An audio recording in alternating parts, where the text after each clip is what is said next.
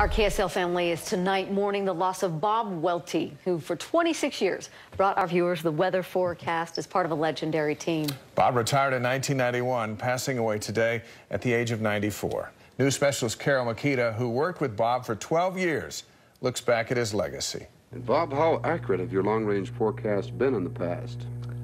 About 20%. From the early days of television news to the golden age, Bob Welti brought his larger-than-life personality to his weather forecasts. Well, what is that? He just always had this glow about him and this sense of humor that he would walk in and right away you would start laughing. As weather forecasting technology improved, Bob Welti learned and delivered. He had meteorological training as a Navy pilot in World War II.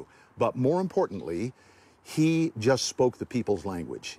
But it was his historic partnership with anchorman Dick Nourse and sportscaster Paul James that created one of the legendary teams in American television news. Are you any more accurate now than you used to be? Absolutely. Good question. The answer is yes.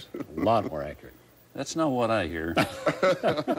Welti brought a folksy, friendly manner to an industry that changed so quickly, but he never did. What do you think the weather's going to be this weekend, Alec?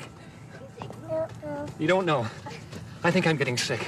You just felt like he was not through the tube somewhere far away, but was sitting in the room with you.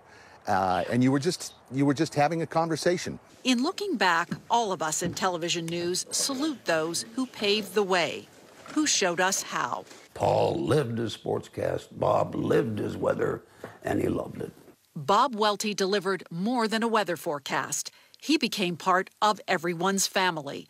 KSL's viewers looked forward to seeing and listening to a man they trusted, who felt like a best friend. Carol Makita, KSL-5 News. That's a nice tribute. Well, there was Bob, then there was your dad, then there's you. That's the genealogy of this weather department. Well, and legacy. What a legend. And what a legacy. Those kinds of individuals like Bob and others just paved the way for incredible television. Yeah. Heard you say that, right? It was, you would watch that team and then all of a sudden MASH came on. Come on. And it happened forever and ever and ever. In about every home in Utah. It happened in our house too. Yeah, we'll miss Bob.